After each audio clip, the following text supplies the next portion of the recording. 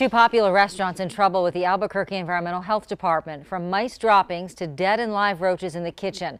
A look at what inspectors say they found in this red or green report. During routine inspections at the Flying Star at 3416 Central Northeast, inspectors say they found enough violations to issue a red sticker.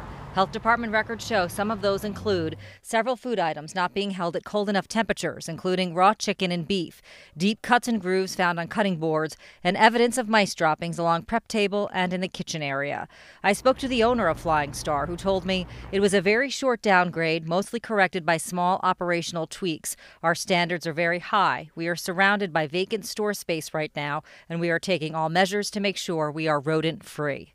When inspectors returned to this Flying Star, the restaurant was given a green sticker for correcting the violations and an orange sticker at the Taco Cabana at 8330 Montgomery Northeast, meaning inspectors ordered it to immediately close for what they said was a roach infestation, dead and live roaches found throughout the kitchen area. Some of the other violations were cutting boards stored near dead roaches, food exceeded expiration dates, employee cutting a lemon without wearing gloves, another employee not washing their hands after cleaning dirty tables and pans.